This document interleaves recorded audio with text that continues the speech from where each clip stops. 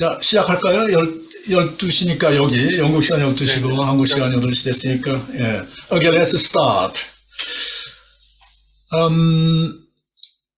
굉장히 많은 분들이 오셨는데, 우선 정 교수님하고 페닉 교수님께 감사 말씀드립니다. 그리고 오늘 바쁘신 가운데, 토요일 저녁이면 또 다른, 여러 가지 개인적인 일과 가정적인 일들이 있을 텐데, 여기 와주셔서, 감사의 말씀을 드립니다. 윤소영 교수님 나오셨네. 네, 안녕하세요.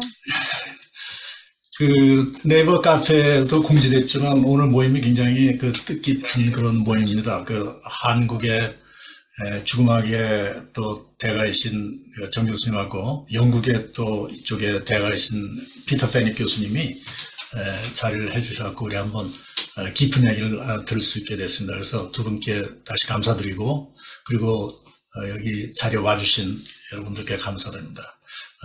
오늘 모임의 순서는 정 교수님하고 피터 페닉 교수님의 다이얼로그 한 50 minutes, 50분 정도, 그 다음에 10 minutes 정도, 10분 정도는 동국대 의대 교수 윤소영 교수님하고 그 다음에 동국대 명예교수님 이완 교수님께서 코멘트를 좀 해주시고 그 다음에 30분 정도 last 30 minutes Q&A 질문을 이렇게 받고 이렇게 진행하도록 하겠습니다. 그리고 이 하는 동안에 목소리가 거꾸로 돌아오고 그러니까 여러분들 그 마이크로폰을 꺼주시고 혹시 나중에 이제 그 질문 시간에 켜주시면 고맙겠습니다. 제가 들어가기 전에 잠시 정 교수님하고 피터 페닉 교수님의 그 백그라운드에 대해서 제가 소개 말씀드리겠습니다. 피터 페닉 교수님은 영국 케임브리지 대학에서 자연과학을 전공하시고 그다음에 이제 영국의 런던 모즐리 병원에서 정신과 의사, 그 다음에 런던 대학교에서 교수로 계셨습니다. 그 전문 분야는 뉴로사이언스, 뇌의학, 정신분석학, 특히 그 간질, 기타 뇌기능, 정신의식 문제에 대해서 상당 기간 연구를 하셨고 수백 편의 논문을 집필했습니다. 그래서 Dr. Fenwick wrote many hundreds of articles in the area of neuroscience, psychiatry, epilepsy, in the study of a consciousness mind. Really, he is a world expert in these areas. 현재 그 Horizon Research Foundation의 그 프레지던트 회장이시고, International 국제임사체험학회 IANDS의 영국 지부를 이끌어오고 계십니다. 지금까지 부인 엘리자베스 페닉 선생님과 함께 수많은 명제를 내셨는데 그 중에 몇 개를 들자면 2001년에 Past Lives, an Investigation into Reincarnation Memories, 이건 그 환생의 기억에 관한 것이고요. 그 다음에 2008년 The Art of Dying, 죽음의 기술은 이미 우리나라에 번역본까지 나와 있을 정도로 굉장히 유명한 책이고요. 그 다음에 1997년과 2012년에 The Truth in the Light라는 책 쓰셨고, 가장 최근에는 Shining Light on Transcendence, The Unconventional Journey of a Neuroscientist를 내셨습니다. Peter, I suppose this book, the last one is the last one, is it? Shining Light on Transcendence, I think. Yeah, that's the last one. Okay. Yeah, in the series. 피터 교수님의, 페닉 교수님의 전문 분야는 지금 쭉 책에서 느끼셨겠지만 임종시의 특별한 경험, 보통 end of life experiences라고 하는데, 그 다음에 임사체험, 환생, 그리고 인간의 생과 사와 관련된 거의 모든 부분에서 실질적인 연구를 하시고 이 분야에서 세계적인 전문가로 인정받고 계십니다. 지금 유튜브에 페닉 교수님의 강의가 많이 나와 있으니까 시간 되시는 분들은 한번 보시기 바랍니다. 최근에 스코틀랜드로 이사 가시느라고 굉장히 바쁘셨는데 그래도 여기 나와주셨고 또 매주 그 The Scientific and Medical Network이라는 그룹에서 명상을 이끌어가고 계십니다. 저도 그 중에 하나로 한 사람으로 열심히 참석하고 있습니다. It's about Professor 정현채 교수님은 여러분들 잘 아시겠지만 뭐 유튜브에서 워낙 많이 강의하시고 알려지셔서 제가 특별히 길게 소개를 안 드려도 될 것 같습니다만 서울대 의대 졸업하시고 그 다음에 이제 내과 교수로 봉직을 하셨습니다. 우리나라에서는 헬리코박터 연구에 권위자로 꼽히시고, 근데 이제 2000년 초부터 죽음학에 손을 대기 시작하셔서 거의 독보적인, 아마 다른 분이 계시다면 국내 이화여대 최준식 교수님 정도로 함께 두 분이 그 죽음학의 최고 권위자로 이렇게 손꼽히고 계십니다. 이 주제와 관련해서 2012년 삶과 죽음의 인문학, 그 다음에 2018년 우리는 왜 죽음을 두려워할 이유가 없는가라는 대작을 내셨습니다. So, Professor Jung wrote The Human Science of Life and Death in 2012, and why we need not to be afraid of death in 2018. 그리고 유튜브에서 또 다른 여러 가지 베뉴에서 거의 600회 가까울 정도의 죽음학 강의를 하시면서 일반인들의 그 죽음에 대한 관점을 새롭게 하기 위한 노력을 계속 하시고 계십니다. 잘 나가시던 서울대 이대 교수님이 갑자기 죽음학을 하시게 된 그 배경, 그리고 또 비판을 받기도 하셨을 텐데 그 이유에 대해서 우리가 오늘 한번 듣는 그 기회가 될 것입니다. Right, this is the roughly short bio of our two speakers today, and we'll move on to the main discussion.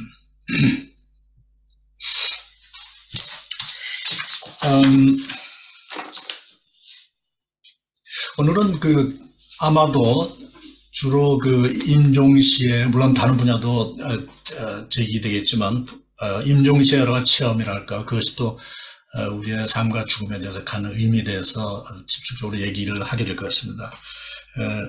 Today, perhaps we'll be focusing on the end of life experiences. Of course, we'll bring in other related topics like ND's reincarnation and death communication and so forth, where it is relevant. But perhaps because of the limited time, we will be focusing on ELEs, perhaps. And 우선 첫 질문으로서 두 분께 동시에 드리는 질문입니다. 어떻게 하다 이 죽음의 문제에 대해서 관심을 갖게 됐는지 두 분께서 간략하게 한번 얘기를 해주시면 감사하겠습니다. So my question to both of you. So what prompted you to be interested in this question, and the question of death? We'll go first. John, please. Yeah. Yeah, please. 제가 먼저 할까요? Yeah. 네.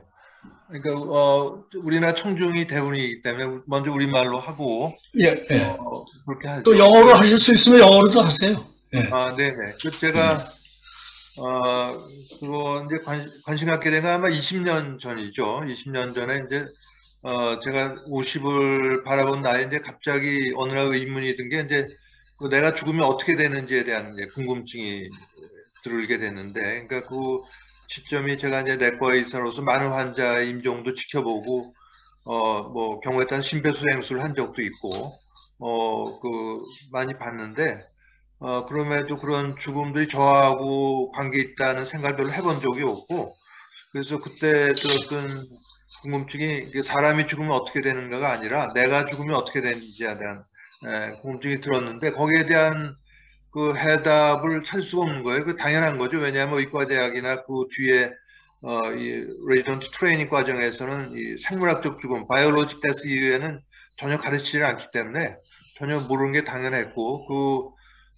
그래서 이제 그런 해답을 찾는데 어려움을 겪을 때 이제 엘리자베스 큐러 로스박스의 사후생이라는 책을 제가 여기 나와 있는데요. 네, 이 책을 제가 보게 됐습니다. 그래서 교회 다니다 아내가 이제 이 책을 사다 줘서 보게 됐는데, 거기 봤더니 죽을 때 일어나는 여러 가지 일들, 그러니까 근사체험이나 또 이 삶의 종말점 이런 것들이 있다는 걸 알게 되고 굉장히 큰 위안이 됐습니다. 그러니까 제가 찾던 궁금증이 어떤 뭐 종교적 교리나 문화적 전통의 믿음 이런 게 아니라 실제로 무슨 일이 일어난지를 아는 거에서 제가 큰 해답을 찾을 수가 있었고, 그때부터 이제 이 죽음에 대한 천착하기 시작했다 할 수가 있죠. 그리고 얼마 뒤에 이제 죽음에 대한 강의를 한번 2007년도에 하게 됐는데, 그 강의 제목이 의료 현장에서 보는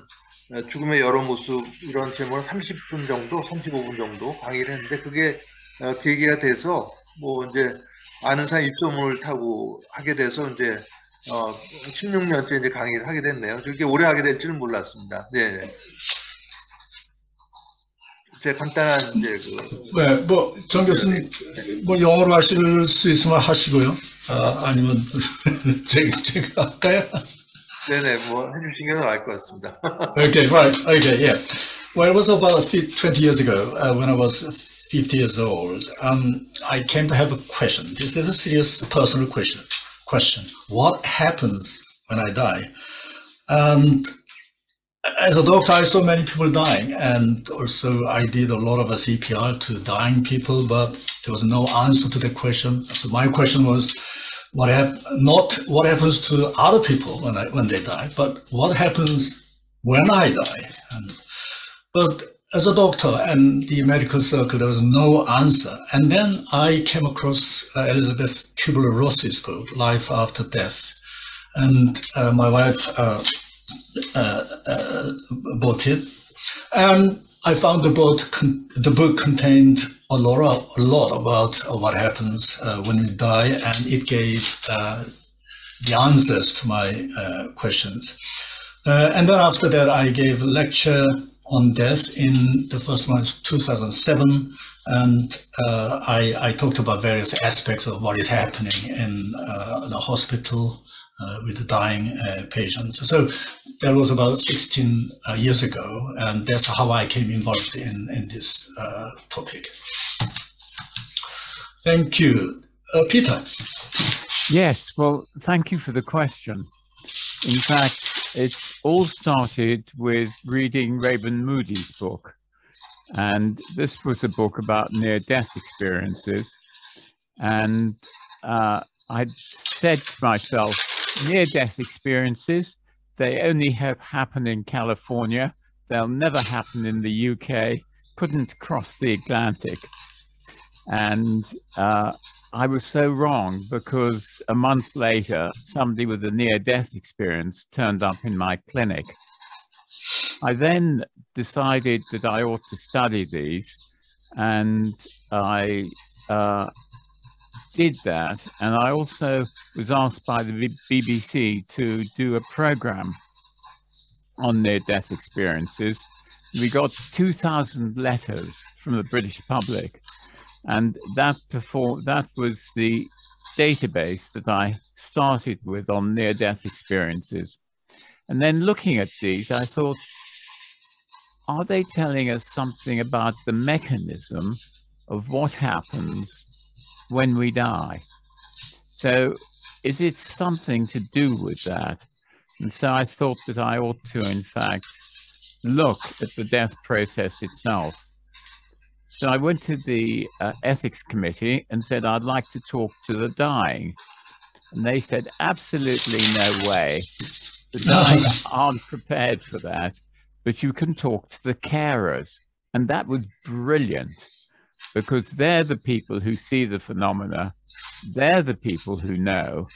And so we did studies in hospices in the south of England and in Holland. And we got a very good idea of what the death process actually is. But it was very easy to be an international expert on end-of-life experiences, because when we looked at the literature, there were only about 3 papers. And so you could read these 3 papers and you knew as much as there was. But now I'm pleased to say many other people have taken an interest in the area. So that's how it started. Okay, thank you very much. Well, the first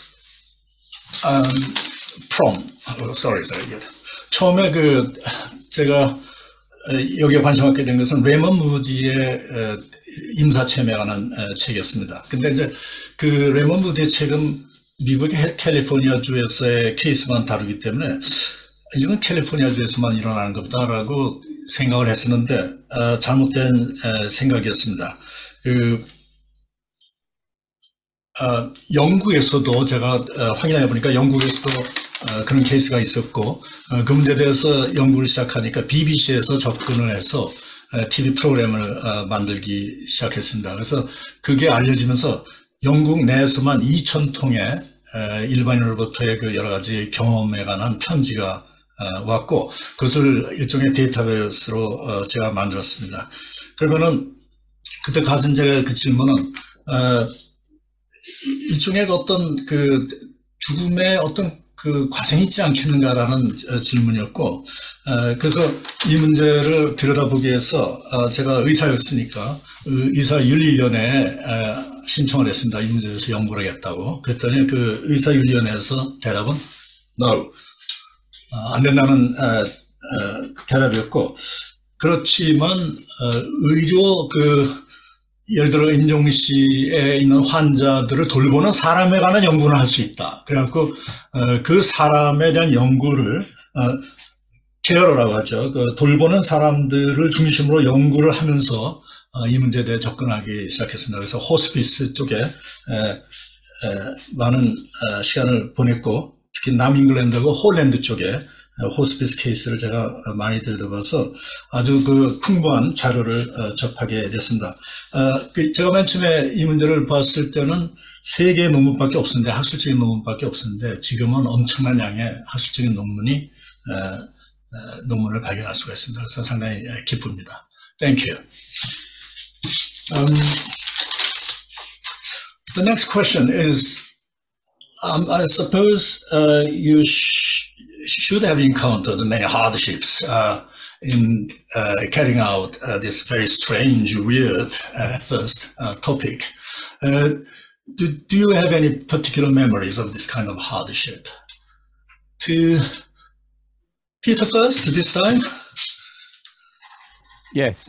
Do I have any particular memories of hardship, difficulties you encountered in studying this kind of phenomenon? Oh, yes, yes, a lot of those. One of the first things is that it was really quite difficult to start learning about the full process of dying. If you're in a hospice and you see people dying, there are usually a lot of family members there, and so to actually study the process is difficult. There's been quite a bit of work done by a palliative care theologian in Zurich called Monica Renz, and she has done studies of the dying and rated them 4 times a day, and she has charted the process of how they come up to dying. And her system is that they go through 3 phases: pre-transition, transition, post-transition. Pre-transition is when you're coming up to death and you have to learn to clean. And by that I mean you have to give up your attachments. Now, I've seen a lot of people die who will not do this. And the result is that they are anxious, upset, and the whole process is very difficult. So you first of all have to give up your attachments. Then, when you finally come to post-transition, you are in a very wide state. It's a state of non-duality. It's a very spiritual state. And if you have allowed yourself to follow the process, you will in fact come to that state. And I've seen people in this state, and it's actually very important. And I think one of the things we should learn in this seminar is that you must not give the dying at the end of the process something like midazolam. So you knock their consciousness out, because the whole process has, in fact, got its own metric, its own measure, and you will go through that into death itself.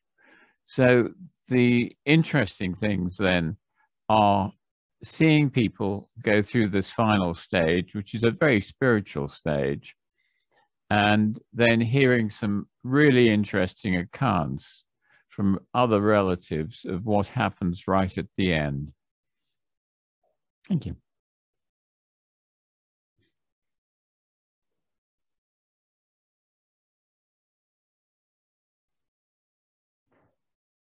마이크를 켜셔야 될 것 같아요, 지영애 교수님.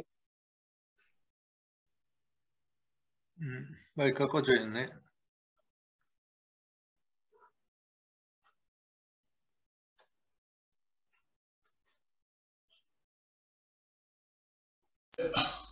언제부터 이랬어요?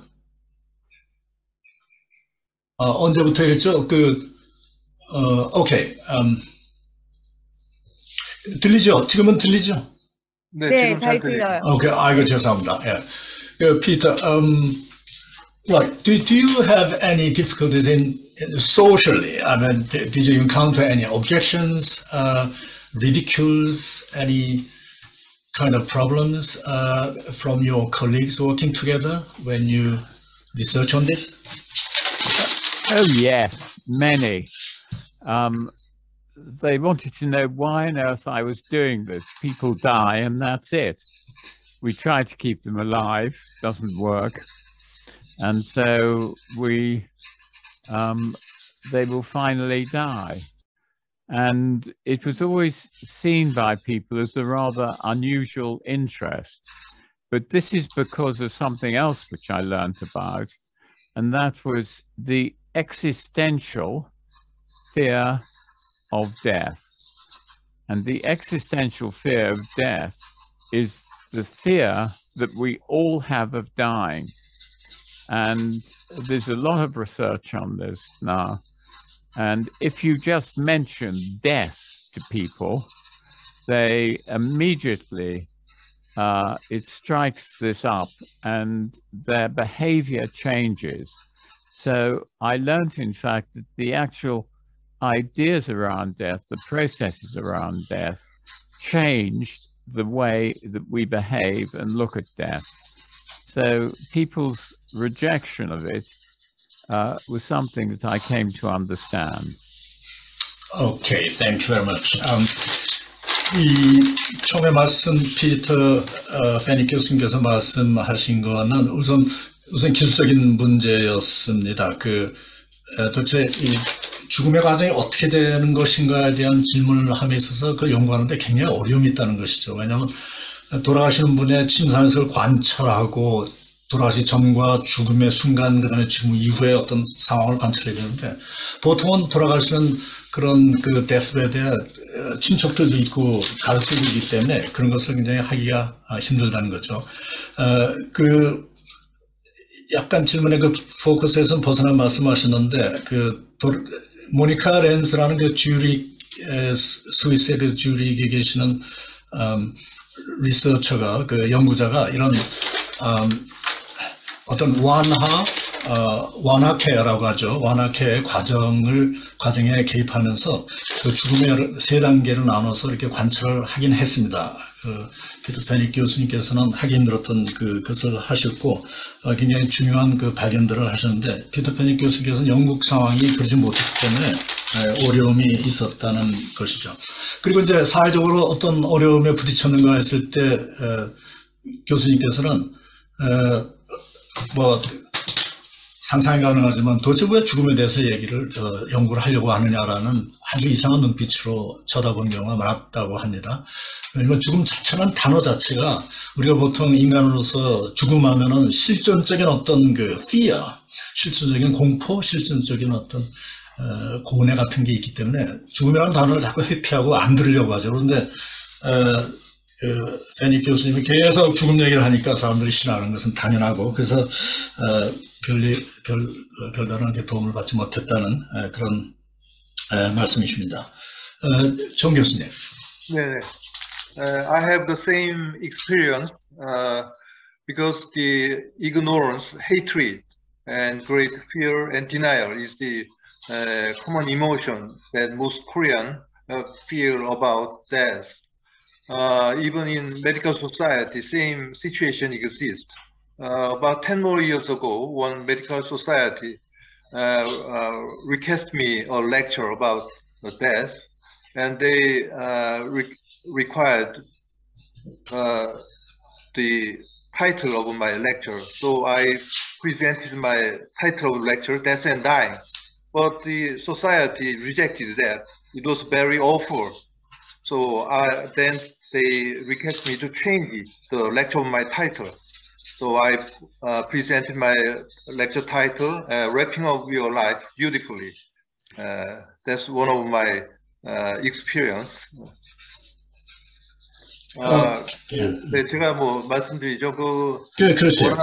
네네, 우리나라 뭐 다른 나라도 마찬가지겠지만 우리나라 특히 이제 아마 유교 영향으로 이제 현세 집착적인 면이 강해서 그런지 죽음에 대해서 되게 갖고 있는 게 어떤 그 큰 두려움 이외에도 이제 부정하고 외면하고 혐오하는 게 크기 때문에 뭐 그런 강의할 때 그런 뭐 그 비난받고 그런 건 뭐 종종 있었고 심지어 또 의학회에서도 10여 년 전에 이런 강의 요청을 해온 적이 있어요. 그래서 죽음에 대한 강의를 뭐 1시간 정도 요청을 해서 제가 강의 제목을 제출하라고 해서 죽음과 임종했더니 그 학회 학술위원회에서 다시 연락이 왔습니다. 그 제목이 너무 뭐 거시기하다고 그러나 좀 깨름직하고 안 좋으니까 좀 바꿔달라고 해서 아름다운 마무리로 해서 제가 낸 적이 있는데 요즘에는 좀 그게 좀 낮았다고 생각이 되는데도 요새도 있습니다. 작년에 제가 어떤 대기업 임원을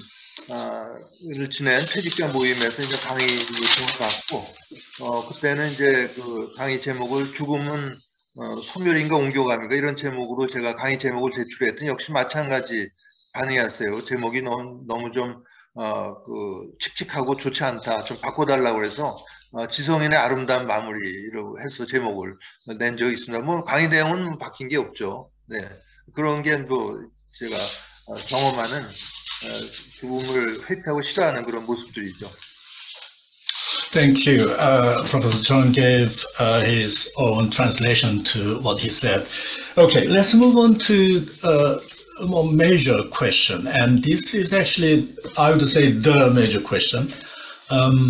What happens? I'm sure you have observed so many people dying, and among them, surely you have your own patients. What happens just before they die and just after they die? And how do you know? So I will combine these two questions together. How do you know what happens after they die is real? However you define it, reality. So these are the questions. 다음 질문은 제일 중요한 질문 같습니다.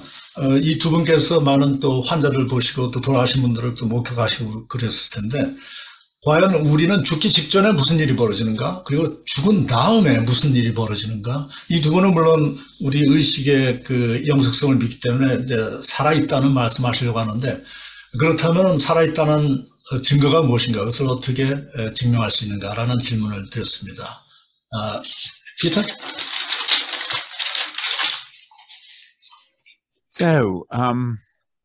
So what actually happens when you happens die? Just before and just after.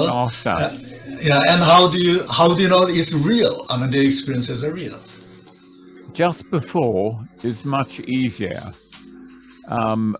and we have a pretty good idea now of the stages that you go through when you come up to death. We won't talk about deathbed visitors, etc., but I do want to talk about transitioning to a new reality. This is when the dying move away from the hospice into another reality. It's a spiritual reality. There is a lot of love and a lot of light, and they'll go into this state for a little while, and then they come back again, and then they go into it, and then they come back again. How do we know this? Because of the accounts that they've given relatives of what's happening. When they come up to the actual death itself, from our point of view, you can't actually track this, but you can track it by what the dying do at the moment of death. Some, not all, people have deathbed coincidences, and this means that they go to somebody and they say, somebody who they know well, and they say, usually, I've come to say goodbye, but most important, they say, I'm okay. So this is really the last communication we have from them. And what else does the person who gets this visit see?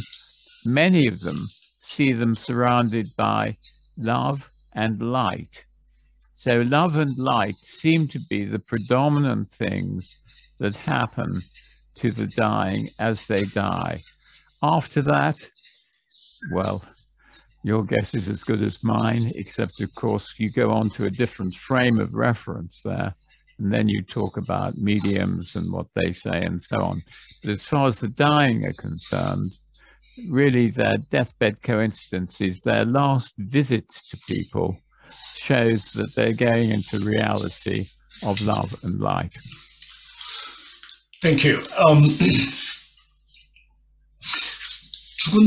죽기 직전에 무엇이 일어나는가, 죽은 후에 무슨 일이 벌어지는가에 대한 질문이었는데요. 죽기 직전에 무슨 일이 벌어지는가는 오히려 대답하기 쉽습니다. 죽은 후에 무슨 일이 벌어지는가 보다는 실증적인 어떤 연구의 관점에서 상당히 많은 관찰을 해왔고, 되게 이제 중심적인 그런 어떤 공통되는 현상은, 물론 여기서 이제 사자의 방문 같은 것은 여기서 다루지 않겠습니다. 근데 크게 말씀드리면은 어떤 죽은 자의 영혼이 새로운 어떤 현실 세계로 들어가는 것을 우리가 확인할 수가 있습니다.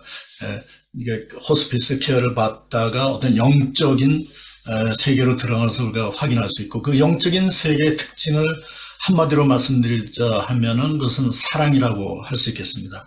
근데 그쪽 영적 세계로 들어갔다가 다시 또 의식 세계로 깜빡깜빡하고 왔다 갔다 하는 거죠. 그런 현상을 많이 볼 수가 있습니다. 그리고 제가 잠시 영적 세계에서 들어가서 경험했던 빛을 본다든가 사랑을 받았다든가 하는 것들을 다시 옆에 죽음을 기다리던 그 친척들한테 잠시 또 정신 들어서 얘기를 하고, 그런 것들을 우리가 자주 볼 수가 있습니다. 근데 이제 한 가지 재미있는 것은 또 몇몇 사람들은 자기의 영적인 상태로 다른 친구들이나 친척들한테 가서 나는 이제 떠나니까, 영적인 현상이죠. 떠나니까 걱정하지 말고 또 잘 있으라는 얘기를 하고 오기도 합니다. 그러니까 그런 점에서 우리가 실증적으로 증명을 할 수 있고요.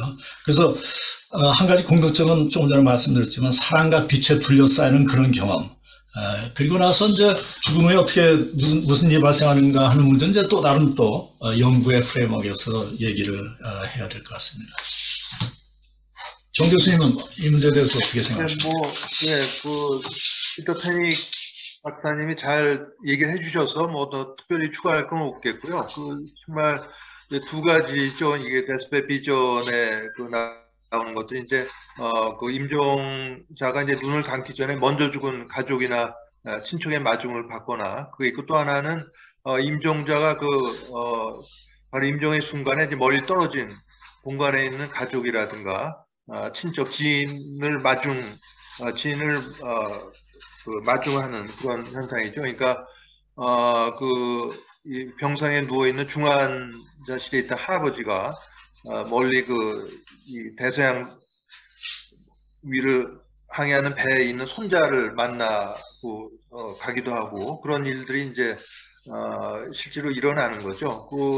그리고 이제 제가 말씀드리고 싶은 거는, 이제 근사 체험은 되게 이제 특별한 일로 어떤 치명적인 액시던트를 당하거나 이럴 때 한 걸로만 알고 있지만, 사실은 그게 우리가 죽을 때 육신을 벗어날 때 다 경험하는 일들입니다.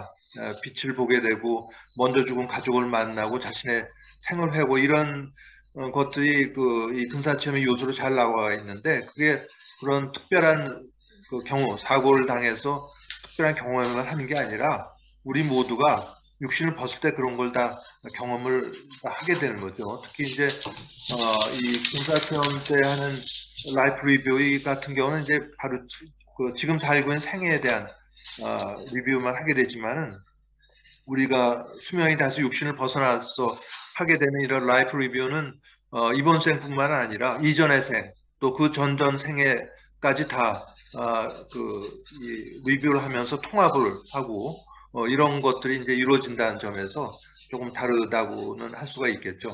그래서 이제 제가 말씀드리고 싶은 거는 죽기 직전에 어떤 일이 일어나고 죽을 때 실제 어떤 일이 일어난지에 대해서는 뭐 지금 피터 페닉 박사님이 다 얘기해 주신 바 같고 실제로 그 근사체험을 그건 뭐 일부 사람만 겪는 뭐 특별한 일인데 뭘 그렇게 관심을 갖냐 이런 사람들이 있는데 사실은 우리 모두가 거기에 있는 체험들을 다 하게 된다는 걸 제가 말씀드리고 싶습니다. 네.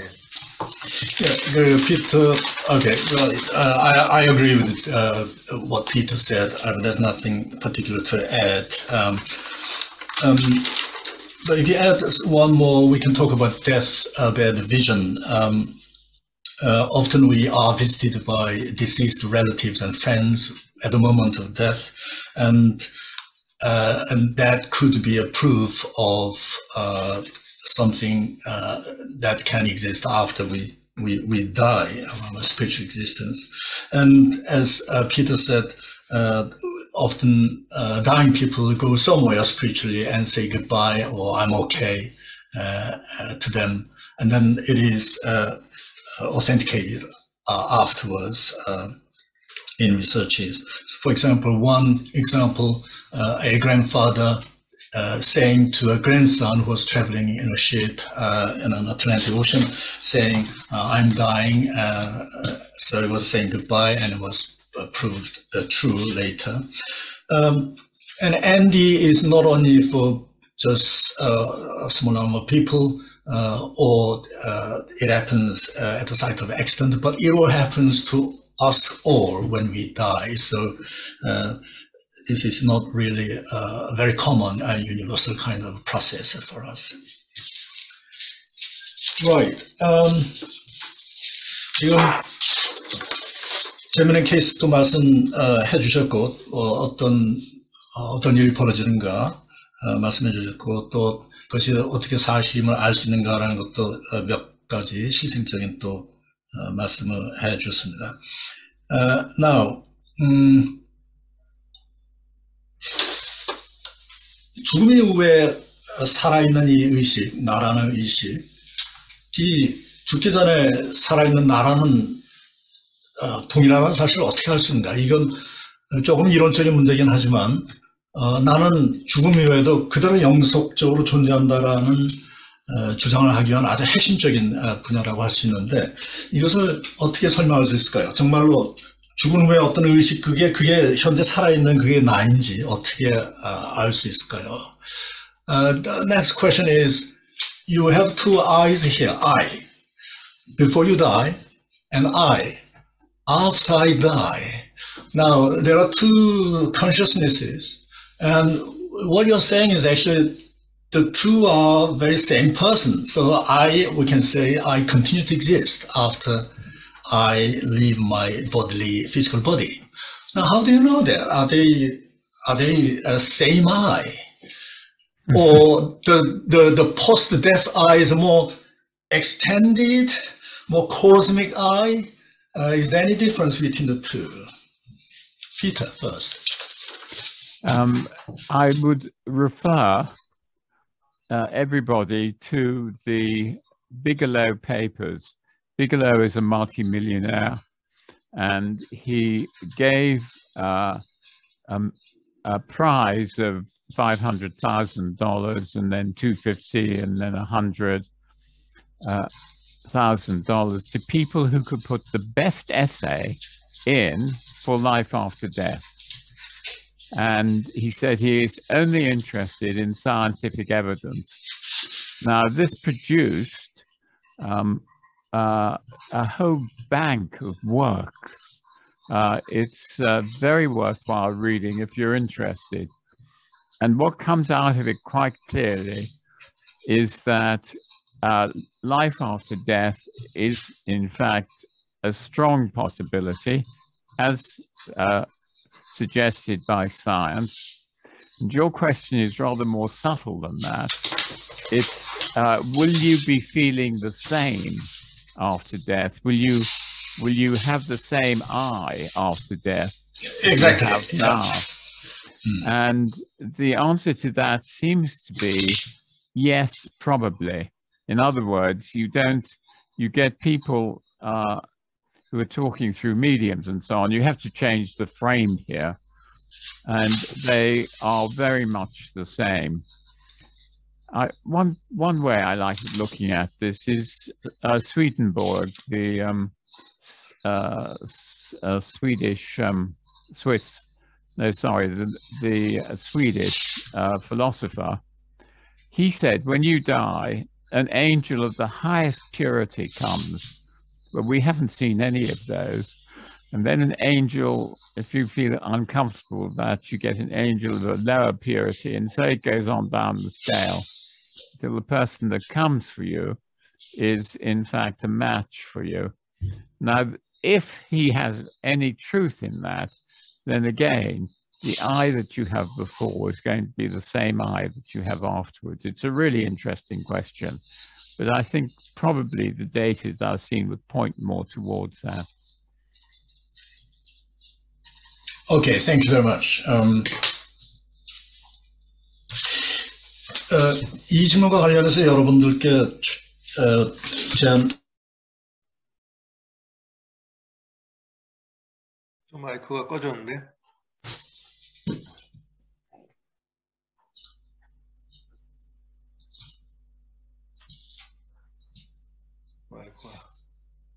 왜 이런 일이 발생하는지 모르겠네요. 건드리질 않았는데 지금 괜찮죠? 네, 지금 괜찮아졌습니다. 네. 제가 뭔가 이상하네. 이게 뭐 줌에서 저보고 너무 떠들지 말라는 그 어떤 표시로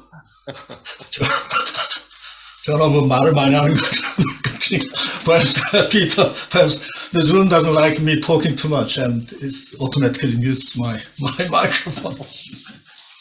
더 간략하게 하겠습니다, 여러분. 이게 제가 자꾸 전문 번역을 하니까 그 비글로우 미국의 부자인데요. 상을 내걸었습니다. 죽은 후에 무슨 일이 발생하는가에 대한 연구를 해달라 해서 세 개의 다른 아주 상금을 내걸고 했는데 거기에 이제 수많은 사람들이 한 굉장히 중요한 연구 결과를 냈습니다.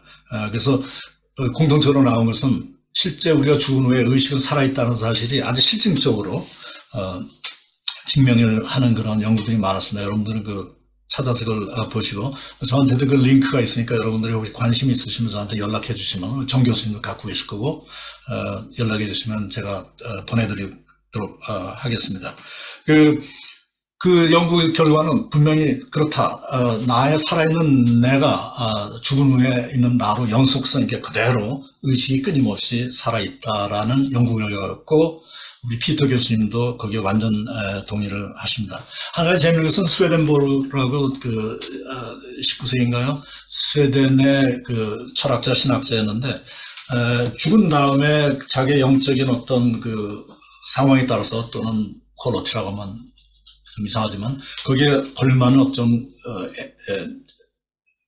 천사들이 나오기도 하고 거기에 영적인 존재가 와서 자기를 데려간다는 그런 얘기를 했는데 그런 얘기만 들어봐도 결국 자기의 현재 모습 그대로 그 레벨이 그대로 죽은 후에도 유지된다는 것을 말씀드릴 수 있겠습니다. 정 교수님? 네네.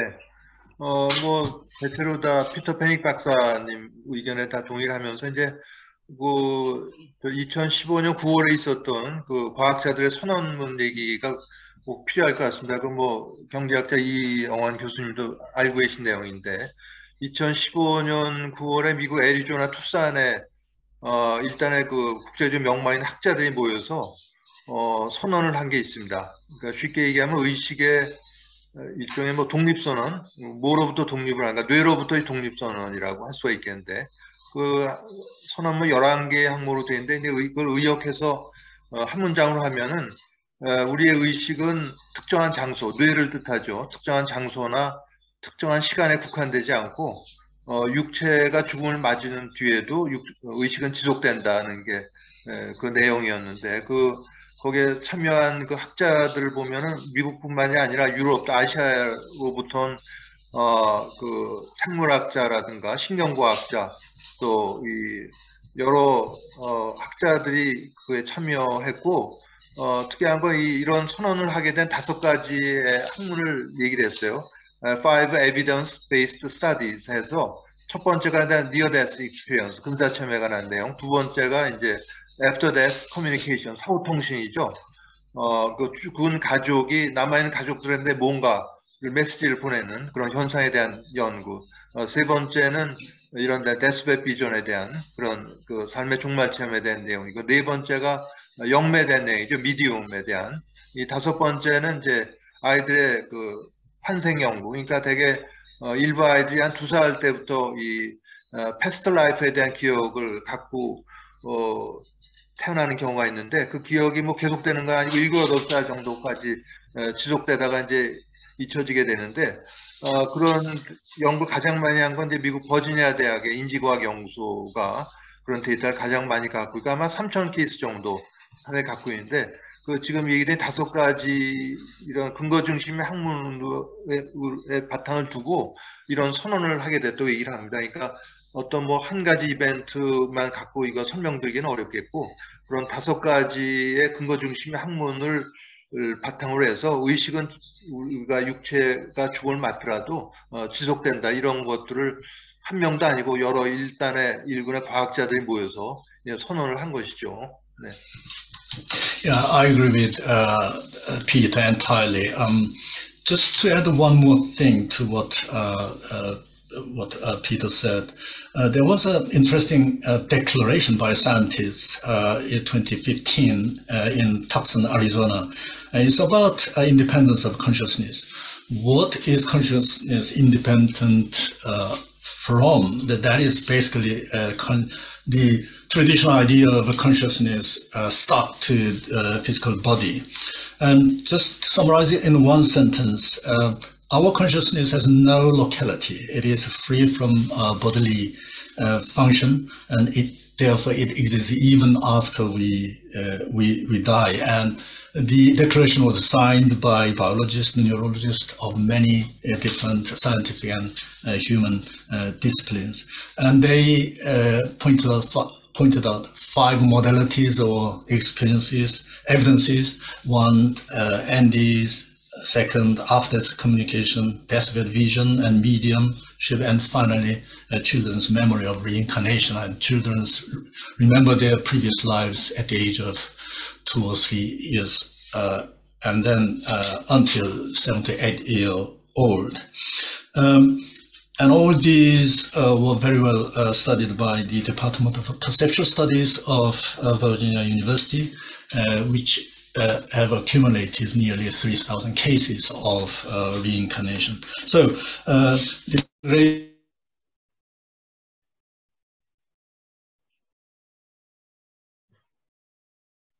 소리가 지금 안 들리는데요.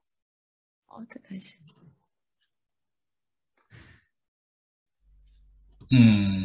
왜 이럴까 모르겠네요. That's better. 지금은 들려요. 지금은 들려요. 이거 왜 이러나 모르겠네요. Okay, so 안 들리기 시작하면 즉시 말씀해 주십시오. 이거 왜 이렇게 되나 모르겠습니다. Anyway, so not only the scientists who signed on it did not focus on one particular modality of the survival of death, but also on a wide variety of phenomena like NDEs, as I said, death, vision, reincarnation, and so forth. Okay, I think we have about 10 minutes left. So we have many questions to look at, but to focus. Now I want to go to your particular personal witnesses.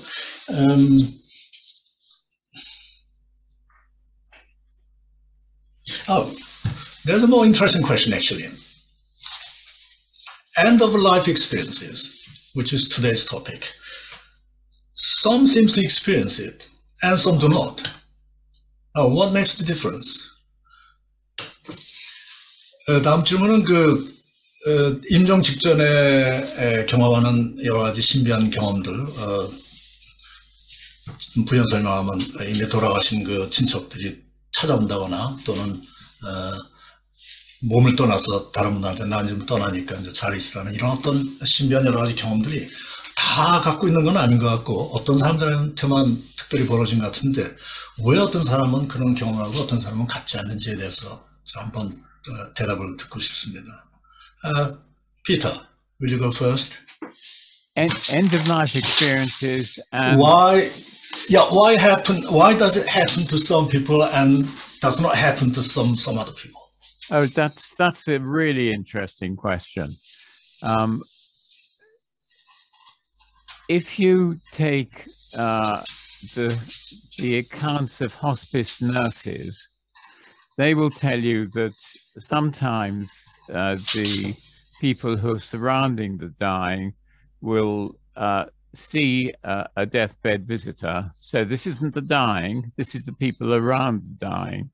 They occasionally see a deathbed visitor, but it's really very rare. And the deathbed visitor is usually another relative of the family. In fact, in one study we did, it was approximately 25% of people were parents, and then 17% people who came to the deathbed were spiritual. Sorry, Peter. Peter, can I ask you?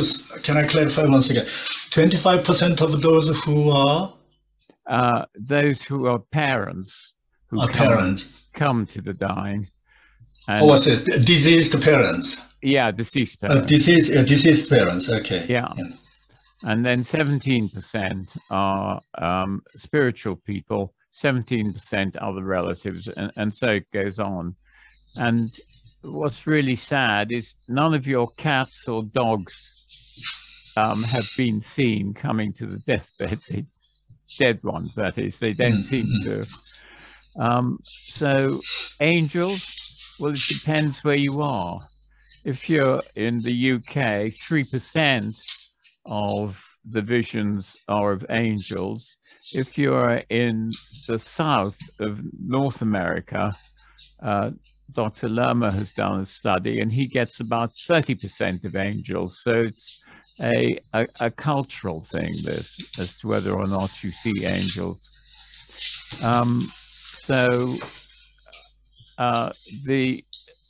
Why doesn't everybody get them is our question. And if you ask the question, who amongst the relatives see it, it varies. When you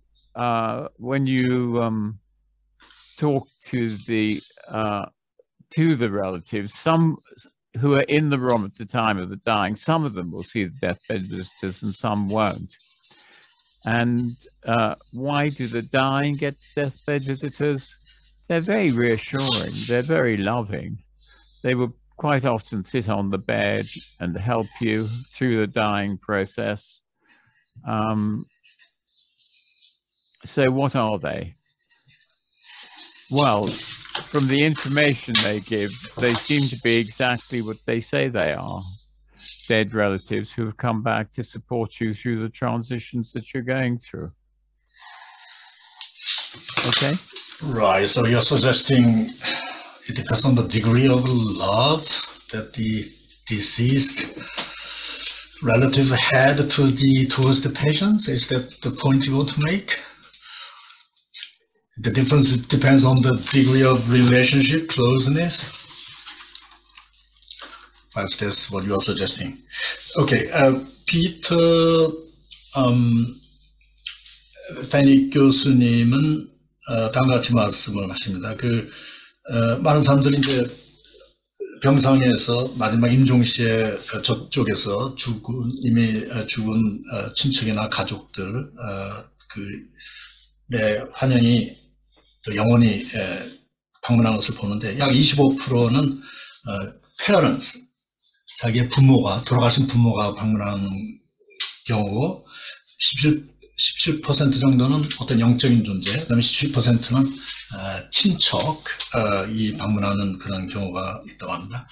그러나 애완동물, 개나 고양이가 방문하는 경우는 없고요. 한 가지 재미있는 것은 천사라고 생각되는 그런 존재가 방문하는 경우가 있는데 영국의 경우는 3% 정도이고 그 북미의 경우, 남쪽의 북미 경우는 30% 정도 차이가 있다고 합니다. 근데 왜 모든 사람한테 이런 경험이 벌어지는 게 아니고 특정한 사람한테만 벌어지는가에 대한 그 대답은 아무래도 그 환자와 또 찾아보는 그 영적 관계의 그 어떤 사랑의 정도, 이런 어떤 가까움, 영적인 가까움 이런 것.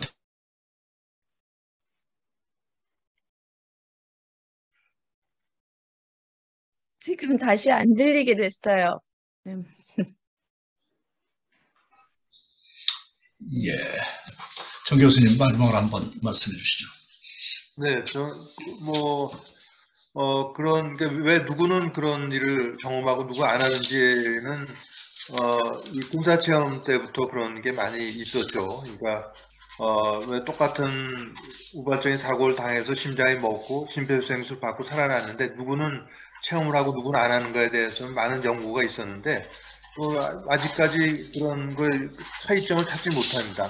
어떤 성별이라든가 나이, 또 종교가 있는지 없는지, 또 종교의 종류, 또 이런 군사체험 같은 현상이 있다는 걸 알고 있었는지 없었는지 이런 거에 따라 전혀 차이가 없이 일어난다는 거죠. 그래서 저는 아마 그런 거에 일부 해답은 꿈 꾸는 거에서 좀 찾아볼 수 있지 않을까. 우리가 매일 사실은 꿈을 안 꾼 것 같아도 한 5개 정도의 꿈을 매일 꿉니다. REM sleep, Rapid Eye Movement 때 5개 정도의 꿈을 매일 꾸는데 어떤 날은 꿈이 한 5개 정도가 아주 생생하게 기억날이 있는 한 반면에 어떤 날은 하나도 생각도 안 나는 날이 있고 그런 거에서 어떤 그 유사점을 찾을 수 있지 않을까 그렇게 생각을 합니다. 네. 아직까지는 그 군사체험의 경우에는 누구는 어떤 경우에 이런 걸 잘 경험한지 그런 거에 대한 해답은 아직 찾지 못하고 있죠. 아마 그 데스크 비전 같은 경우도 비슷한 상황이라고 생각이 됩니다만. Well, I believe there's no particular answer to the question why some have, why some do not have these ELEs.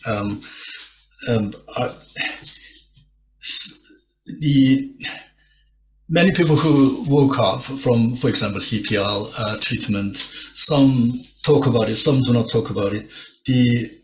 But there's no particular pattern here.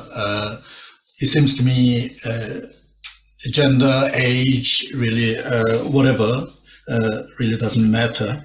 But I believe the pattern of a dream can suggest something in relation to this question.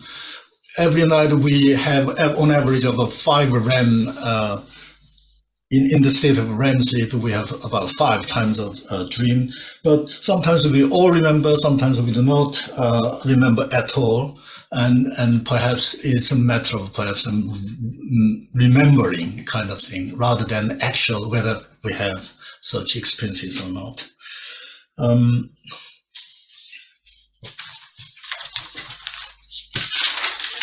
원래 기획하기로는 상당히 많은 질문들을 준비하고 그랬는데 시간상 아무래도 오늘은 이걸로 하고 그다음에 코멘트하고 질문 시간으로 넘어가야 될 것 같습니다. 이미 10분이 또 지났군요. 그 코멘트 시간이. Perhaps we have to stop here for the talk and move on to comment session and Q&A session because we need another session actually, because we have lots of important questions unasked and unanswered here. So let's move on to the comments by Professor Hyun at Konkuk University and Professor Lee at Dongguk University. 두 분 대담은 아쉽지만 계속 앞으로 또 해야 될 것 같고, 오늘 그 대담한 것 중에서 관련되는 부분에 대한 코멘트를 건국대학교 그 의대 교수이신 정약학과 교수이신 윤 교수님, 그 다음에 이 문제에 대해서 또 많은 연구를 해오신 동국대학교 경제학과 명예교수님 이영환 교수님부터 좀 코멘트를 좀 받도록 하겠습니다. 오케이, 그러면 한국말하고 영어 두 가지 같은. 네. To save time and to save energy from Mr. Professor G, I would like to say first in Korean and then rephrase them in English for Peter Panning, okay? Fine, thank you. I condensed my question into twos, okay?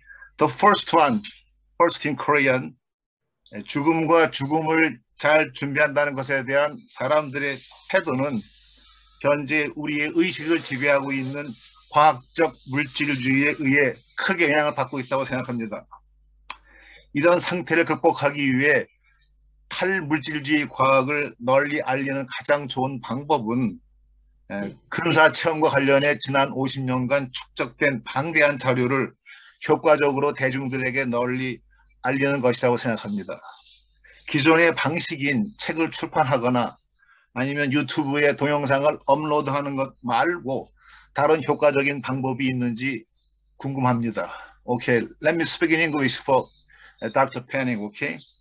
I believe that people's attitude towards death and preparation for death are strongly influenced by the scientific materialism that is currently dominating our consciousness, okay? To overcome this condition, I believe that the best way to promote post-materialist science is to effectively publicize the vast amount of data accumulated over the past 50 years on NDEs, okay? I wonder if there is an effective way of other than publishing books or uploading YouTube's videos on YouTube's. Is there any other effective way to do that? That's my first question, okay? Okay, Peter, will you go first? It's a really interesting question, because remember how we started this talk, and that is that there is an existential fear of death, and that if you start discussing death, then you change the behavior of the people in the room, and there's a lot of research on that. So how on earth are we going to do this without frightening everybody? I think what we do is we do what they do in Bhutan. In Bhutan, they don't have an existential fear of death. And why? Because death images are everywhere in their culture. Their stories always contain a death component. And it's been worked out that if you hear 5 mentions of death every day, then you will lose your existential fear of death, and then you'll be much happier and prepared to look at the literature. So I think what I suggest is everybody downloads the app. I don't think it's in Korean yet. We Croak, it's called. We Croak. And this app gives you 5 reminders a day that you're going to die. And that's a good way of getting rid of it. Okay. 사람들이 이 문제에 대해서 곧바로 친숙하게 얘기를 못하냐는 죽음에 대한 공포 때문이고, 죽음이라는 단어가 주는 공포 때문입니다. 예를 들어 부탄과 같은 나라에서는 죽음에 대한 얘기를 계속하고 도처에서 이런 생각을 하고 있기 때문에 그들은 죽음에 대한 공포가 상대적으로 덜합니다. 그 청중들하고 또 많은 분들에게 제안하기는, Did you say We Croak, the app name? Yeah. We Croak이라는 그런 앱이 있는데, 이 앱을 깔면은 하루에 5번 정도로 계속 죽음에 대한 얘기를 하고 그 말을 해주기 때문에 여기에 대한 아주 좋은 그 결과를 가질 것이라고 봅니다. That's a very good idea. Okay. Professor Hyun, it's your time. Well, let me finish, okay? Yeah, Can I say first? can we come back to you because of the limited time? Okay. Yeah, okay, yeah. 저는 이제 한국말로 먼저 말씀을 예. 드릴게요. 저는 이제 질문이라기보다는 이제 제가 코멘트. 죽음학을 공부하게 됐던 게 혈액종양내과 의사로서 이제 죽어가는 사람들이 많이 봤고. 윤 교수님 네. 영어로도 해주실 건가요? 그럼 이제 통역을 준비 안 해도 되고. 네, 간단히 하겠습니다. 영어로. 오케이. 될지 모르겠네요. 한지가 예. 너무 오래돼. 하여튼간에 그래서 이제 죽어가는 사람들을 많이 보는데 결국 환자들을 이렇게 치료를 항암 치료 같은 걸 많이 하지만 결국은 환자들이 다 죽게 되는데 근데 죽음에 대한 대화를 하는 게 저도 껄끄럽고 이런 거를 하면서 치료만 하는 거는 굉장히 또 저 자신이 무력감, 우울감 이런 게 많이 번아웃이 왔어요. 그래서 저는 죽음학을 공부를 해야만 했었거든요. 할 수밖에 없었는데 이제 그런 게 하늘에 닿았는지 정현채 교수님을 만나게 됐고 그 책 우리 죽음의 기술 The Art of Dying 피터 펜윅의 책도 받게 됐어요. 여기 정현채 교수님이 이거 지금 절판됐잖아요. 근데 보내주셔가지고 네 이걸 받고 공부하면서 뭐 누구보다도 환자보다도 저 자신이 굉장히 도움이 되어서 이게 좋았고 이 책 읽으면서도 너무나 이제 피터 선생님한테 오늘 또 다시 읽었거든요. 어제 오늘 또 너무 아름다운 책이라는 생각을 하게 됐습니다. 그거에 대해서 특별히 피터 선생님한테 감사드리고 정현재 교수님한테도 감사를 드리고 싶어요. 그리고 이제 정현재 교수님한테 질문보다 피터 선생님한테 이제 얼마 전에 피터 선생님한 명상 세션을 제가 들어갔었거든요. 그래서 명상을 하게 된 계기 이게 뭐 죽음 공부하고 관련이 있었는지 한 가지 질문을 드리겠습니다. Hello, Dr. Peter Fenwick. Nice to meet you. The other days, I attended your meditation session meeting. Dr. Chae Jung introduced about your meditation session. Did you remember me? Actually, I'm medical oncologist. So I have to take care of dying patients, cancer patients. I gave them chemotherapy or very innovative treatments, but they finally die. So, but talking about death is not comfortable. And I felt helpless and frustrated. So I have to study death and after death. So in that time, I read your book and I met Dr. Hyun Chae. So it makes me feel very comfortable talk about death with my patients. And it means a lot to me. So thank you. My question is, what is your motivation doing meditation, especially group meditation? Is it correlated with the consciousness study or death study? When do you start the meditation? I started meditating when I was about 25. And that's because I joined a society where we were just starting to meditate. Do you remember the Maharishi Mahesh Yogi came over to the West from India?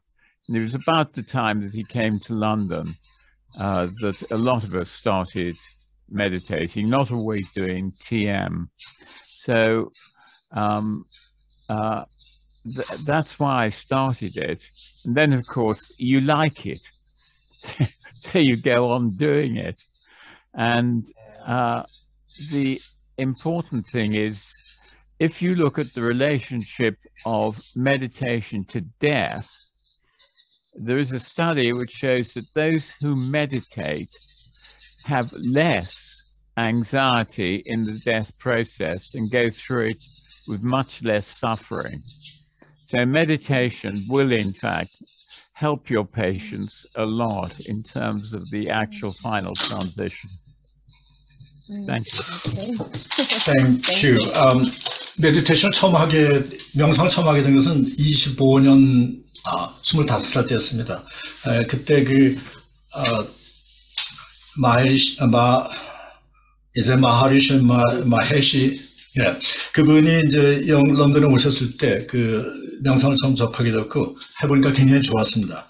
그래서 명상을 하게 되는 또 경위는 명상을 하면은 죽음에 대한 공포가 줄어든다는 그런 또 경험을 하게 됐고, 또 이에 대한 연구 결과도 있습니다. 그래서 이런 점에서 메디테이션을 계속 하게 됐습니다.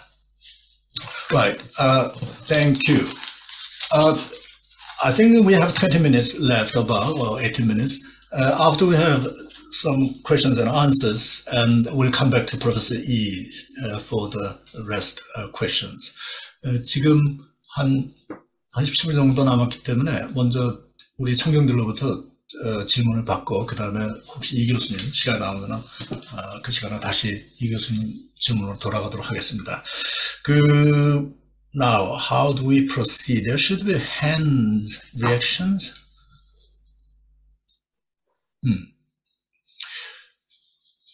질문이 있으신 분들은 마이크를 끄시고 질문을 해 주시겠습니까? 예, 김영현 교수님. 누군가요? 우리 교수님은 영문과 교수님. 지영희 교수님 반갑습니다. 질문해 주시죠.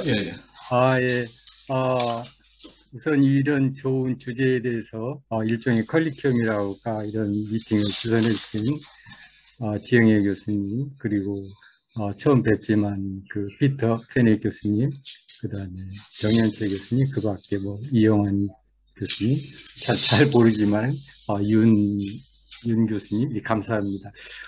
제가 이제 죽음에 대해서 이렇게 관심을 갖게 된 것은 이제 작년에 이제 제 어머님이 이제 돌아가셨는데, 제가 죽음을 이렇게 뭔가에 대해서 좀 이해해 보려고 옛날에 한 20년 전에 티벳에서 이렇게 나온 티벳 사자에서라는 책을 읽은 적이 있는데, 그때는 잘 이해를 못했다가 이번에 다시 이제 읽었어요. 읽었더니 그 내용 중에 흥미로운 게 하나는 이렇게 임종을 하고 나서 14시간 정도는 영혼이 살아있다는 거예요.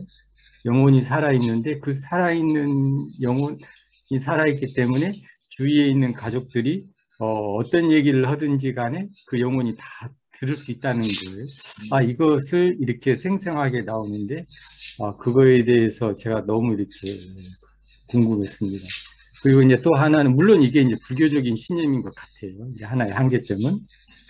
그리고 이제 또 하나의 퀘스천은 죽고 난 뒤에 이 어떤 죽음에 대한 영혼이 본인이 원하는 세계로 들어가는 기간이 49일 걸린다는 거가 이 티벳 사자에서의 기본 핵심이에요.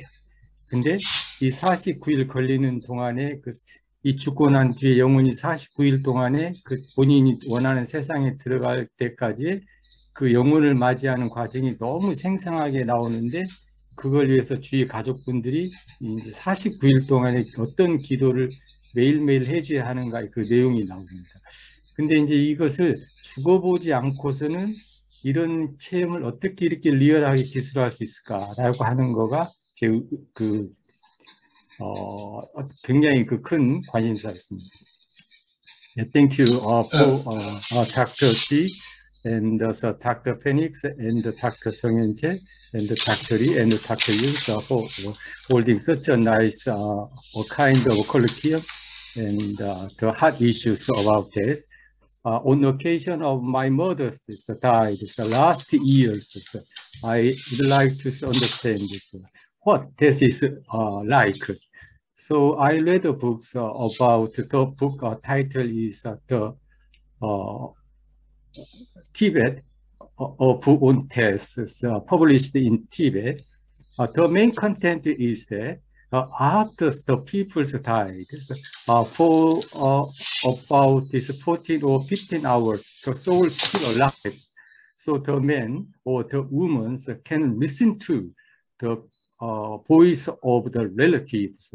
So I'm really wondering, so the soul is still alive after he or she died. It is my first question. And my second question is that the book says that it takes about 49 days for the soul or spirituality to come into the world that he or she wanted to come into. So in order for the soul to settle down into the other worlds, the relatives or the people who are still alive must give the best prayer. So what do you think about the questions, Dr. Fenwick and Dr. Jung, please? Okay, Peter, you go first about the Tibetan Book of Death. Can you summarize the questions again? Yes, my first question is that after death, Yeah.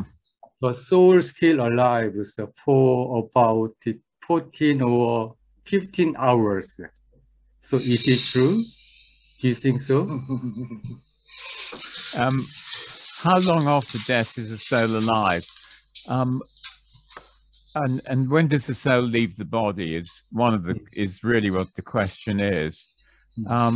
If you take dying people and particularly the relatives of the dying, and you ask them, is their relative still in the dead body? They know, and they will say yes. And at some point, they will say no. And sometimes this is accompanied by a slight breeze or something. I mean, whether there is a breeze or not, I don't know.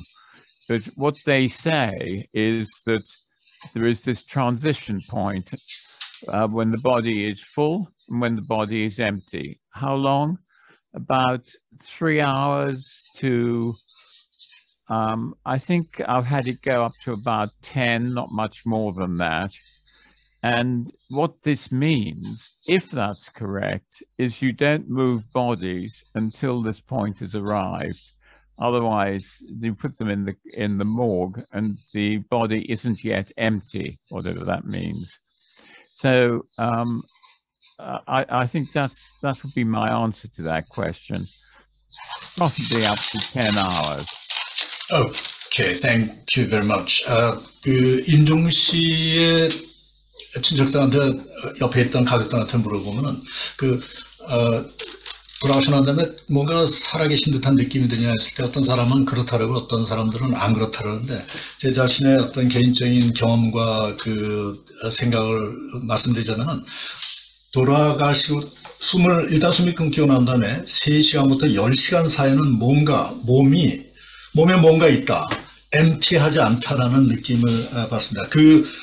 최대한 10시간까지는 예를 들어 뭐라 그랬죠? 뭐라 하나요? 화장 한다거나 하여튼 냉동실에 넣으면 안 된다는 생각을 갖고 있습니다. 그 사이에 살아있기 때문에 살아있다고 볼 수 있죠. 그렇죠?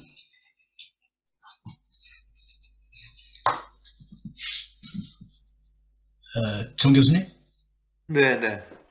글쎄, 티베트 사자에서는 워낙 좋은 책이긴 하지만은, 워낙 티베트 불교의 쪽에 많은 내용이 좀 경도되어 있는 게 있어서 현대인이 읽긴 좀 어려운 부분도 있고, 티베트 사자에서는 워낙 파드마 삼바바라는 인도 불교대학 교수가 8세기경에 쓴 책이죠. 그리고 이제 파드마 삼바바는 이 불교에 대한 박해가 결국 이제 티베트 국왕의 초청을 받고 티베트로 와서 이제 책을 썼는데 그 후에 티베트 불교의 박해가 일어날 걸 예상을 하고 책을 아마 이제 동굴에 여러 군데 걸쳐서 숨겨놨다가 거의 몇백 년에 걸쳐 조금씩 이제 발굴이 되고 서구에 알려진 건 이제 1932년에 에반스 웬스라는 이제 옥스퍼드 대학의 종교학 교수에 의해서 이제 그게 나오고 그랬었죠. 그때 아마 그 책에 해설 쓴 게 칼 구스타브 융도 이 해설을 쓰고 그 정도였었는데 그러나 이제 그 너무 뭐 49일이라든가 14시간 이런 게 아마 전 절대적인 건 아니라고 봅니다. 되게, 왜냐하면은 그 49일만 해도 현대 와서 이 집단 최면의 방법으로, 그러니까 헬렌 원바라는 이제 그 심리학자가 집단 최면의 방법을 한 700명이 넘는 환자를 대상으로 죽고 나서 얼마 있다가 다시 태어나는가에 대한 그런 데이터를 낸 적이 있는데, 제일 많은 건 한 40에서 50년 정도 후에, 또 하나는 빠른 경우에는 그 스펙트럼이 있었으니까 빠른 경우에는 40일 정도, 길게는 한 200년까지 된다는 것이죠. 그러니까 전 너무 그 49일에 너무 집착할 필요는 없다고 생각이 되고, 그 다음에 이제 이 사망 판정을 받은 직후에 제가 보기엔 세 가지 길을 간다고 생각했는데, 하나는 바로 떠나는 거죠. 저쪽 빛의 세계로. 별다른 뭐 집착이라든가 미련이 없기 때문에 바로 떠나는 경우고, 두 번째는 상당 기간 머무는, 자기가 살던 집이라든가 가족 주위에 상당한 기간 머물고 있다가 어느 시점에 이제 가게 되는 거. 세 번째 경우가 문제인데, 세 번째 경우는 전혀 떠나지 못한 경우입니다.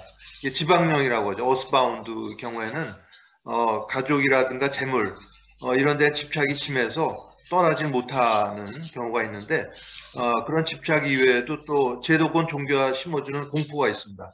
지옥에 대한 공포 이런 거 워낙 많이 심어주기 때문에 제풀에 자기가 두려워서 살면서 자기가 나쁜 짓을 많이 했기 때문에 자기가 지옥에 갈 거다 이런 두려움 때문에 저쪽 세계로 건너가지를 못하는 거죠.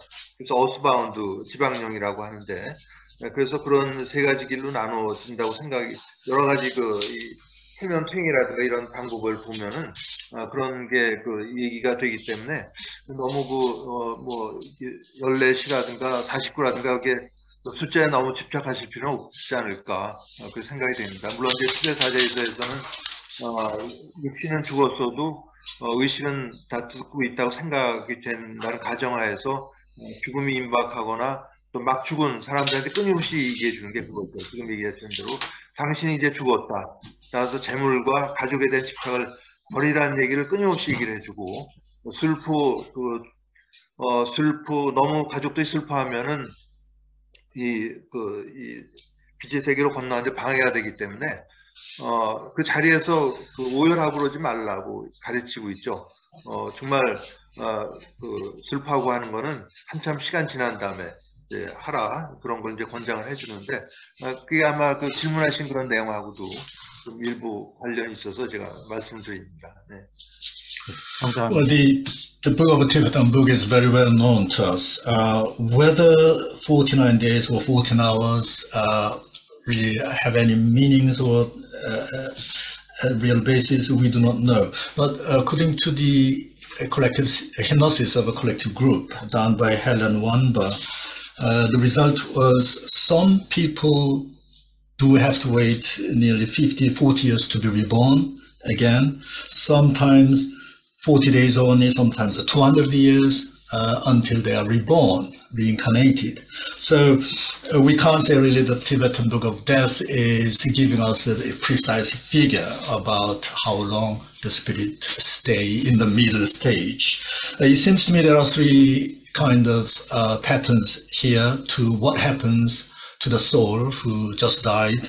After he or she was declared dead, some people just immediately leave this world because there's nothing to hold on to. The second one, those souls who stay around with their houses where they used to live, or families and relatives for some time. And the third group is, this is the most difficult group, who can never leave this world and stuck to this the place. Or sometimes there's an influence of a religious doctrine about hell. They don't want to go to hell, so they don't want to leave. That's why Professor Jung is advising people not to cry, not to hold on to the souls who are trying to leave, because it will impede their journey to the next stage. Anyway, my point is perhaps the figures in the Tibetan Book of the Death is not definitive and final. 우리 한 질문만 더 받고 그 다음에 다시 정 교수님하고 페닉 교수님한테 돌아가서 마지막으로 듣고 싶은 좀 말씀 받겠습니다. 한 질문 더 하실 분 해주십시오.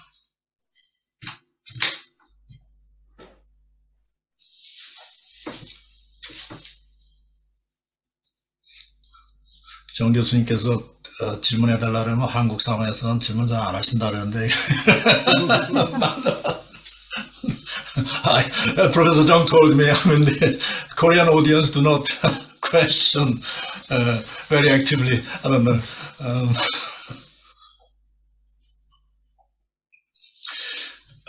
질문이 없으시면, 오케이. 제가 우리 이 교수님한테 돌아간다 그랬는데, 우리 시간을, 우리 정 교수님과 피터 페닉한테 한번 드리는 게 더 좋을 것 같습니다. The one, or two last questions to both Professor Jung and Fenwick will be,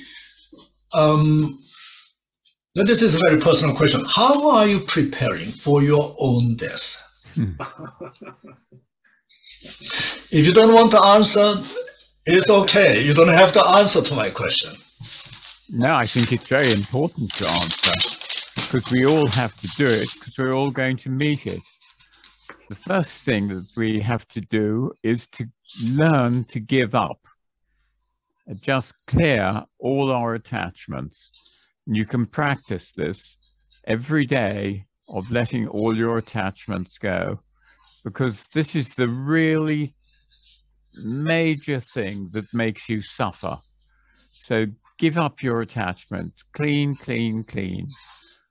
We've just moved house and I saw the whole process there. It's like a small death. Everything has meaning. It all has to go. And this is exactly what happens at death. So learn to give up and learn to clean.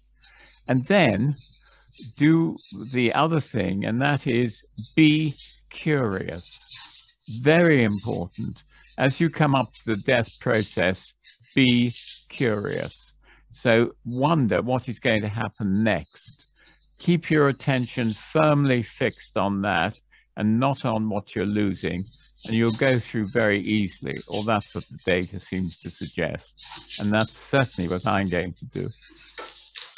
Okay. 매일매일 포기하는 그런 습관을 갖고 잡니다. 그리고 또 여기 청중들께 또 제안드리고 싶은 것이기도 하고, 그러니까 매일매일 조금씩 이 집착을 버리는 그런 습관. 그렇지 않으면 죽는 그 시점에서 매우 큰 고통을 받을 수가 있다는 거죠.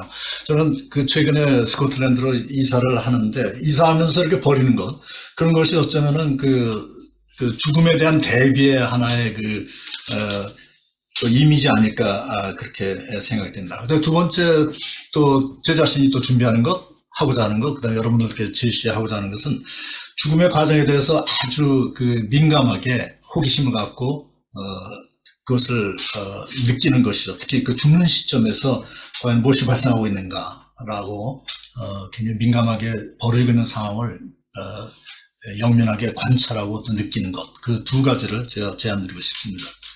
정 교수님. 네. 그런 질문을 이제, 종종 받아서, 근데 사실은 제가 이제 2018년에 낸 우리는 왜 죽음을 두려워야 할 필요 없는가 책에 저는 어떻게 준비하고 있다 10페이지에 써서 썼기 때문에 그걸 한마디로 말씀드리긴 상당히 어렵겠습니다. 그러나 이제, 현실적으로 보면은, 제가 아마 3년 전에 그 수의를 장만했고, 아내하고 같이 수의를 한 번씩 장만해서, 마음이 심란할 때 그걸 들여다보고 있으면 마음이 아주 흥정이 되고 가라앉는 걸 많이 경험을 합니다. 그리고, 제일 중요한 건 이제 장례를 어떻게 할 건지. 장례에 대해서는 저는 해양장, 화장한 다음에 바다에 뿌리는 그런 해양장을 하기로, 아내하고도 얘기를 했고, 또 이제 아내하고도 매일 얘기를 하죠. 누가 먼저 가는가가 뜻대로 되지는 않지만 대체로 보면은 남자가 먼저 가는 게 자식들한테 특히 도움이 많이 된다. 그 얘기를 많이 하고, 그래서 제가 먼저 가고 한 3년쯤 있다 오면 어떻겠는가 했더니 고개 끄덕이기도 하지만 가끔 3년 너무 긴 거 아닌가 뭐 이런 얘기도 하는데, 그래서 이제 그런 거 이외에도 현실적으로는 이제 영상 사진도 찍어놨고, 또 제가 제가 이제 암 환자거든요. 2018년에 방광암 진단을 받고 이제 이 방광을 다 드러내는 레디컬 시스텍토미도 다 받고 그래서 제가 나중에 혹시 그 말기 암으로 이제 가게 될 경우에 대비해서 이제 병상에 오래 누워 있어야 되니까 그때 대비해서 이제 음악을, 제가 좋아하는 음악을 한 750곡 정도를 지금 이제 USB에 저장을 해놓고 이제 그걸 좀 들으려고 하죠. 근데 그 의외로 그런 거를 얘기를 하면 복사해 달라는 사람들이 가끔 있어서 제가 그걸 복사해 주기도 하고, 또 제가 카페 지기로 있는 네이버 카페에도 이 말기암 환자로 이제 또 음식과 이거를 끊고 이제 식음을 끊고 2달 정도 있다가 돌아가신 분인데, 그분한테도 이제 그 음악을 제가 녹음했던 음악을 선물했는데 아주 좋다고 그러더라고요. 하루 종일 무료하게 침대에 누워 있다가 음악을 들으니까 너무 좋다 그런 얘기를 주고받은 적이 있는데, 그래서 가장 중요한 거는 무엇보다도 제가 청중 여러분들한테 권하고 싶은 거는 그런 죽음에 대한 이야기를 가능한 많이 가족들 또 친척들 친구들하고 많이 나누기를 권하죠. 뭐 친척 친구하고 안 되면 가족들하고라도 자주 얘기를 나누는 게 결국은 이런 죽음에 대한 두려움을 훨씬 더 떨어뜨리고 좋은 죽음을 맞이할 수 있는 중요한 길이다 이렇게 생각이 됩니다. 네, 감사합니다. This is the question I'm asked very often. I already wrote about this, how to prepare, how am I preparing personally for almost 10 pages, so it's a bit difficult to summarize, but I have already prepared my 수의를 뭐라 그래요? What is a 수의 in English? It's something we wear after we die, something we we prepare some kind of final kind of clothing, usually made of cotton or sometimes expensive silk. Anyway, let's call it funeral or death clothing. I've already prepared that, and I talk often with my wife who will go first, and one suggestion was I go first and then you follow me after 3 years after. But there's the discussion about that. I've done already my portrait that will be used for my funeral ceremony, because I'm myself a cancer patient. I have a bladder cancer. There should be medical term for this. And I've already prepared 750 pieces of music, because I'll be bedridden if the cancer just develops, unfortunately. So I'm a bit prepared for this. And when people heard about my preparation, one man made a request for the list of the songs I had prepared. He actually already died of a cancer, who actually died through voluntary fasting. And he really liked it, he said, before he died. So what I want to suggest to the audience today is talk a lot, just as Peter Fenwick said, talk a lot about your own death with your relatives and the families. That will blunt the fear of death of everybody involved. And I think this is the best way to prepare my own death and your own death. 제가 다 말씀드렸나요? 더 빠진 건 없나요? 네, 고생하셨습니다. 수고 많으셨습니다. Well, it's already 5 past. Unfortunately, we can't take any more questions or can't go back to Professor Lee, but I'm sure we'll have another occasion of this kind in the future. Peter, do you have any very short final remark before we conclude? Yes, be curious. Okay. Just be curious. Okay, thank you. 어떻게 관심을 갖고 또 이 죽음의 상황에 대해서 민감하게 살아있는 그런 Like Einstein, right? Einstein. Like Einstein, I mean. Curiosity. 아, 예. 오케이. 다시 한번 두 분께 감사 말씀드리고, 그 다음에, 여기 오늘 자리를 빛내주신 여러, 지금 뭐, 얼굴은 안 보이지만 수없이 많은 분들이 참석을 오늘 하셨습니다. 그래서 감사드리고, 다음번에 또 이런 모임이 있으면은, 또 적절한 그 페이지를 통해서 공고해 드리도록 하겠습니다. 감사합니다. Thank you very much. Peter and 고맙습니다, President. 교수님. Okay, thank you very much. 감사합니다. Thank you Okay, very much thank you. indeed. Thank you. Thank you. Thank you. Okay, thank you. Okay, bye bye. See And you thank you. again. Thank you. Thank you. Thank you.